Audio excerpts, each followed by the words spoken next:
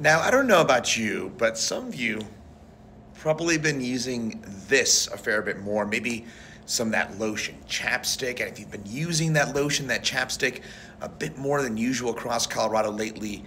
there's a scientific reason for it. Now, obviously it's been dry across the Denver area over the last little while, but specifically it's our dew points, the measure of the amount of moisture in the air that has been way down lately compared to even usual for this time of year. October, late October, early November, usually a pretty dry time of year for us, but our dew points have been considerably below average over the last 3 to 4 weeks or so. So if you've been using some of that chapstick, some of that hand lotion, some of that face lotion a bit more than usual, again, there is a scientific reason behind it, and the overall reason here, folks, our storm track stays to our north, which means we're just not getting any water in the air, and as long as we keep that